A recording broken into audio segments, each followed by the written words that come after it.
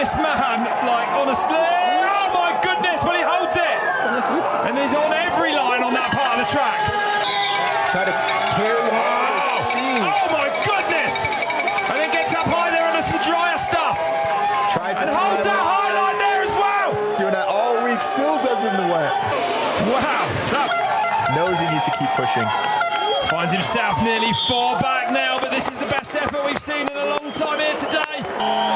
Where he won the World Championships. Oh, way higher. Look at that. He's a genius. He's going to go low. Oh my goodness. And then try to go inside the ruts. And he does it. And if he wants, he can carry that speed